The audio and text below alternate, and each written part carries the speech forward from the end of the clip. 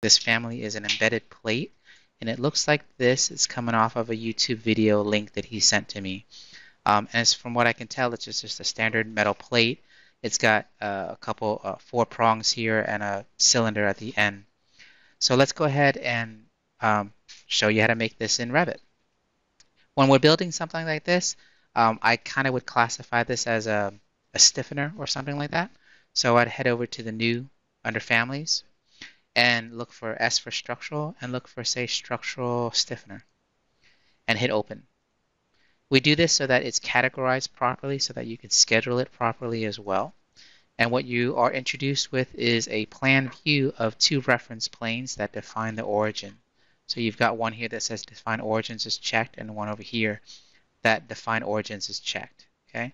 Now when we build this family, there are several ways to approach it. I'm going to keep it very simple. In the way of looking at this family, you can either build it as a single family that has the plate and the 4 extensions, which is what I'm going to do, or you can treat this as a single family loaded into this plate family and then arrayed and pushed out so that it can change and adapt in length and height, even depth if necessary, and the number of extensions. Okay, so for now we're just going to keep it simple. I'm in a plan view. I'll want to use the reference plane command to create reference planes for the left and the right side. So I'm just going to place one on the left, right, I'll put one in the back, and I'll put one in the front. When you're creating the reference planes, give them names because you can always refer back to them easier. If you don't name them, you can't see them in a drop-down list. And I'm keeping it simple and I'm going quickly just because of time, but the essence and the philosophy is the same. I do have a whole bunch of YouTube videos on family creation already in my YouTube channel that you can go through and it'll walk you through step by step of different rules of thumb. So I'm going to place a dimension for the width and the depth. And because my insertion point is the center, if these values change, I want them to grow equally on both sides. So I'm going to use this feature called equality on both sides. And now we know that it's going to be built this way. I'll head over to the front elevation. And typically you'll see in the front elevation the level that it's referencing. I typically like to move this out of the way because when I do this, you're going to see a reference plane that's created that came with the software. And I'm just going to call this bottom. And then we create a reference plane. You can use RP as a keyboard shortcut to create the reference plane. And then I'm going to click in here and I'm going to put top. Now, the insertion point, again, like I said, is here and across here, and it's that insertion point here. You want to think about that insertion point because as things grow and change, it's either going to grow equally left or right, up or down, or if you make this the insertion point over here, it's going to grow to the right and grow up. So things like that to think about.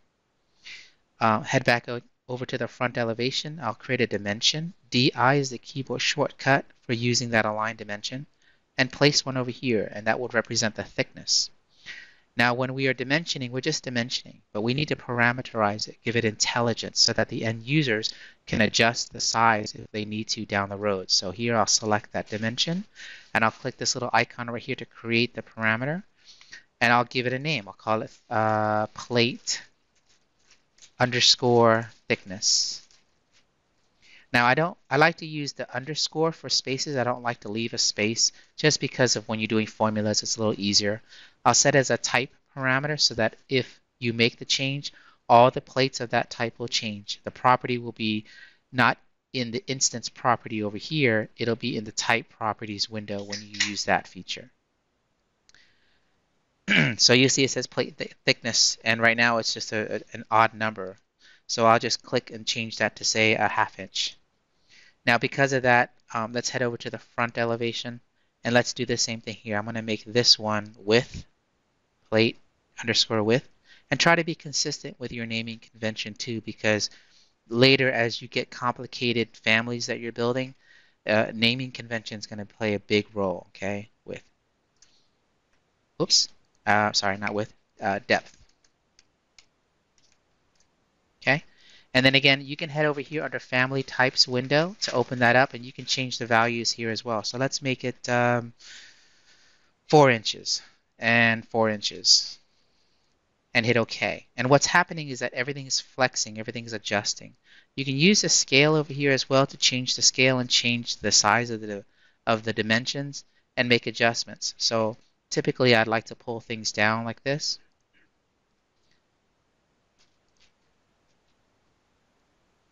Just so we have a better sense of getting closer and reading things easier.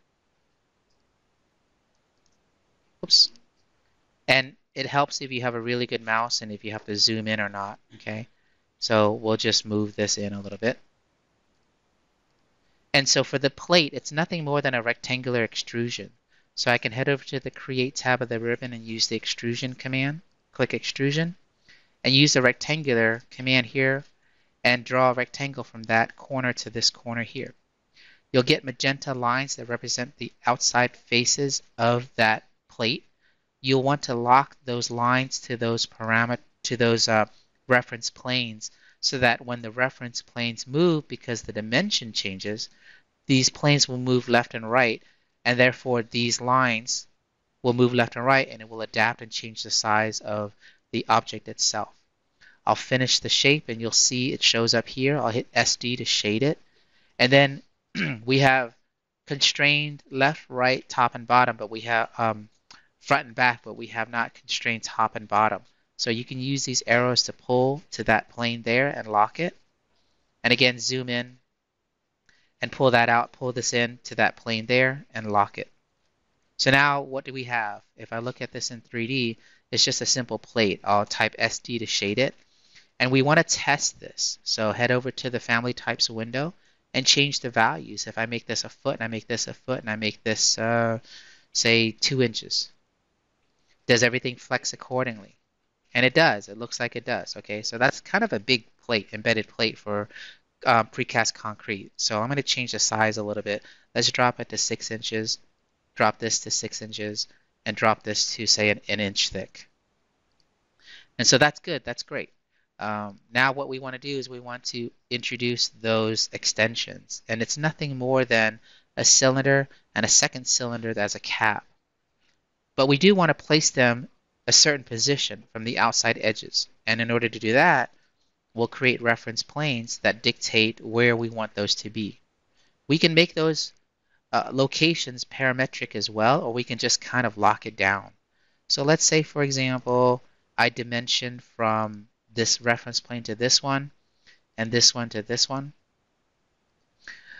If I want that location to, say, be 1 inch away, I just do this, and it's 1 inch. Now, if I want it to hold, I'll lock that dimension. Same thing over here. If I select that plane, I can change this dimension to 1 inch, take that dimension and lock it. And I have to do the same thing on the other ones. So remember, when you're dimensioning, always dimension reference plane to reference plane, not necessarily to the objects themselves. Because the design rule when you're creating families is that dimensions can drive the location of the reference planes, which drive the location of the planes of the objects themselves. So again, we're going to lock this. And now we know that these 4 intersections are set. So I can just start building my cylindrical extrusions. So I'll click Extrusion again. This time I'm going to pick a circle. I'll zoom in a little bit, pick that intersection, and then make it whatever size that I want. Click. Now there is a radius dimension here. I'm actually going to click this icon to turn that into a physical dimension. And then I could take that dimension and I could parameterize that as well if I want to. So let's go ahead and parameterize this as, say, extension underscore radius and as a type property. And then in the Family Types window, let's force that to be 1/4 inch for now. And hit OK. And so it controls that, okay? Because the text looks really large in this area, I'm going to adjust the scale again. Let's drop it to 1.5. Oh, let's go even further. Let's take it to 3 inches. There, now it's a little bit more legible.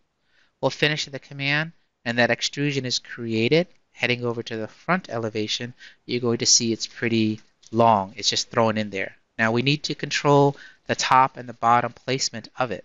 So the bottom one I can just pull out, and I can pull up to that plane and lock it, and it stays locked to that plane.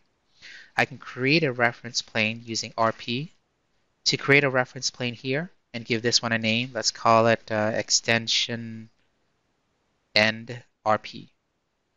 And then I can make that a specific dimension. For example, I can dimension from here to here, place it, select that dimension, and parameterize it. Call it extension length. And I can force that to be whatever dimension I want. So for now, I'm going to make it 4 inches, just to be simple. I can then take this extrusion and pull that edge down to that plane and lock it. Okay. Now, what about the this little cylinder that's a little fatter or larger in diameter and has a little bit of thickness? Same principle. So just create a reference plane over here for the top part. Let's dimension that, and let's make that a 1/4 inch thick, and let's lock that so it doesn't change in thickness. And then we'll head over to the plan view, and again we'll create the cylindrical extrusion. And this time we'll make it a little larger like that. We'll parameterize that as well. And we'll call this outer radius for now. Now, one of the things you might want to consider is the size of this outer radius needs to be a certain thickness greater than this inner radius here. So in order to do that, we head over to the family types window, and you'll see that outer radius is right here. If I just put in a value, say a 1/2 inch, we know that that's going to work because it's a 1/4 inch greater than this one. But if we want to make that a relationship to the other one, we can just say it's going to be equal to the extension underscore radius plus, say, a 1/4 of an inch, something like that. And that formula will dictate this size right here. So if this is set to, say, 1/2 inch, then this forces it to be 3/4 of an inch. Okay, so for now I'm going to leave this as a 1/4 inch just because I think size-wise it's okay. Finish it, and that's done. Now heading over to the front elevation, remember we still need to physically move this little piece that we've created. Okay, and initially it's not little because remember it just makes the extrusion. Let's push and pull this end up to that plane and lock it, and pull this one down to that plane and lock it. So now we have, if we look at this in 3D, we have one of those bolts. All we need to do now is head over to the plan view and take this object. I'll shade it so you can see it easier. And I'll do a window crossing of this object, and I'll mirror it along this axis. And then I'll grab these, oops, sorry, just the objects, and I will mirror them as well along this axis. Now, here's the one thing you have to be careful about. When you're mirroring like this, these other new objects are not aligned and locked to the correct planes. So make sure we use the align and lock command to align them. All right, let's head over to a 3D view and let's test this. Okay, so I'll head over to the family types window and we'll just make this say 6 inches. And we'll make this a foot and hit apply. Do they flex and adjust properly? Yes. What about the other way? If I make this 6 inches and I make this a foot, does it flex the other way? Ah, see, so I'm off somewhere. This is why we flex. We want to double check that things are set up properly. So we can see off the bat that one of them is not, oops, sorry, we adjusted the wrong value. Hold on a second. Let's make the extension length the 4 inches again. Which is good because it is also dictating and letting me know that these other ones are not set properly. So I'm going to undo this and let it force it to be a foot. And then I'm going to take this object and I'm going to pull these edges up so they align to that face, align to that reference plane, and same thing here. And we need to do this for this one as well. So if I select this and pull this up and lock it, I could do this on the bottom as well and lock it. And we have one more over here which we can't see very well. Let's go to the back elevation and zoom in a little bit. and it's right there. So if I select it again, I'm going to pull this up to the top reference plane, lock it, and this one as well, and lock it. So now let's look at this in 3D to see if it looks okay. So now let's flex it again. So heading back to the family types window, we'll change this to say 6 inches and hit apply. Does it adjust? Yes. If we say the depth is a foot and the width is a foot and hit apply, it flexes accordingly. So now we know the family is built properly. It's flexing properly. We need to save this, obviously, because we do a lot of work. So try to save often. Don't do as fast as I'm doing right now. Just save it as a family. Place it where you want. I'm going to place it under my temp folder, and we'll call it embed plate. The last thing you might want to do is you might want to select these objects. So let's do another way of selecting like this. And then over here under materials, you might want to assign a material parameter to it. So if you select this little box over here, you can click this button over here under the Associate Family Parameter window and say extension underscore material. And if we do it this way, then those objects are assigned. We can do the same thing with this plate. Click in here, create a new material, and call it plate underscore material. When we do this, we can actually go to the family types window and we can force the extension material to be anything that we want coming from the material library. Maybe we want this out of iron. So I'll do a search for iron.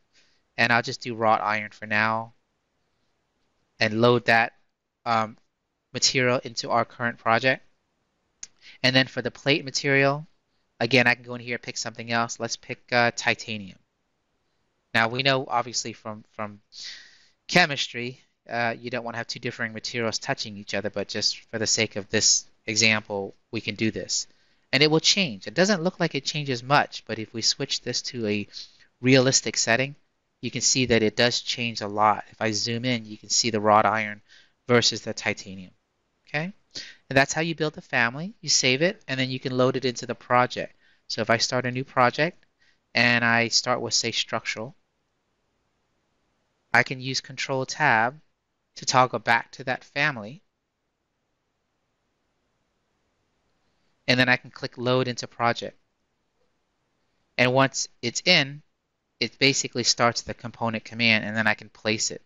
Now, this particular family is not face-based, it's not wall-based, it's not ceiling-based or host-based or anything. It's just a generic family you can just throw in and put it wherever you want, see? And once you throw it in, there you go. If I put in a, say, a structural column right here, just so you have context, and I put in a beam, say, going from here to here, just so you have some context. We look at this in 3D and shade it. You can see that that family is there. See that? And if you select it, you can hit the space bar to rotate it, but in this case, it doesn't look like it's rotating. And that's it. That's how you use a family. If you have any concerns or questions, just call or ask for Zahn.